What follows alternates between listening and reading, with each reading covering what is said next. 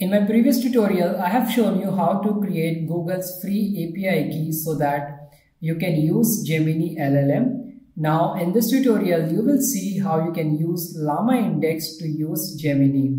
Let's import OS from getPass, import getPass. Now let's create an object, Google API underscore key, and then getPass.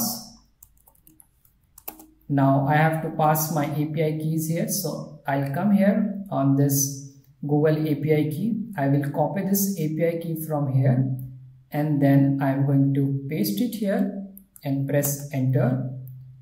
Now I'm going to set the environment variable for this Google API key object. I will write here os.environ, and then inside this list I will just copy paste this one in single or double quotes, and then I will assign it to itself, that is Google API key. Now we have set the environment variable here with Google API key. We will call LlamaIndex, and from that we will be using Gemini.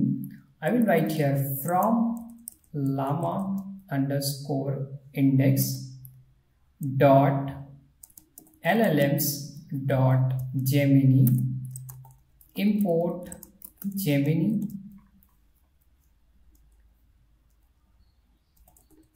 and let us execute our code. This will create, or this will import Gemini LLM. Now it has imported. Now it's very easy to create a prompt here. I will make one response variable. So we have to directly use this class Gemini, and from this we can call a lot of functions here. We will see complete function to complete text.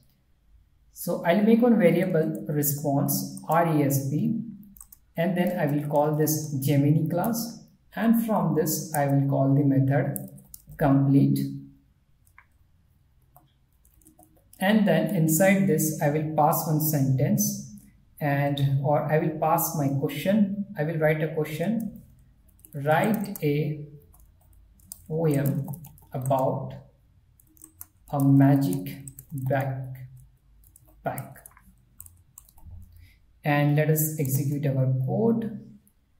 It should write a poem for us and save in this variable RESP or response variable.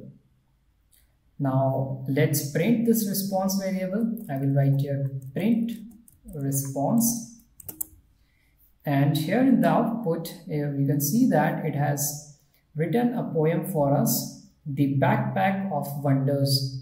In a realm where dreams take flight, there's a backpack with powers bright. Its fabric shimmers a vibrant hue, a portal to realms both old and new. So you can see that it has written a complete nice poem for us.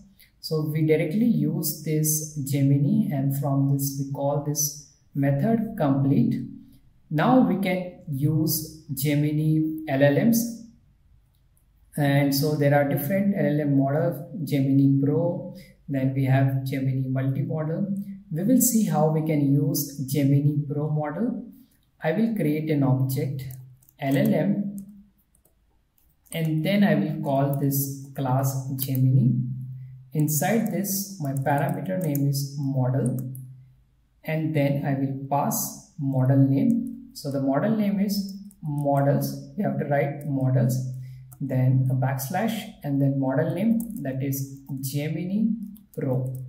So this is the model that we are using, and I will execute the code. And if I print this LLM object, let's see. So we have printed this LLM object, and it will give us a lot of information about this LLM.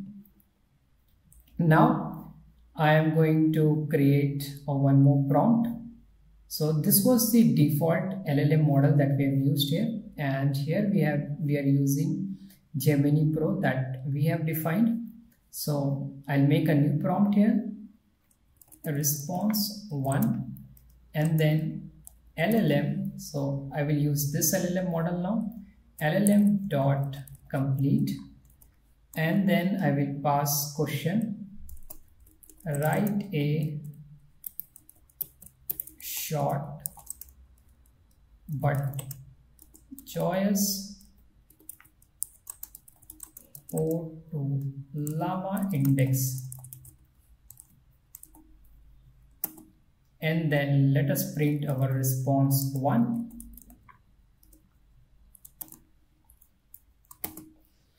And here in the output you can see that it has written a nice poem for us, and you can read about it here. Oh LlamaIndex, a treasure bright, a beacon of knowledge, a guiding light, your vast expanse, a boundless sea where wisdom flows for all to see, and so on. So it has written a nice poem for us.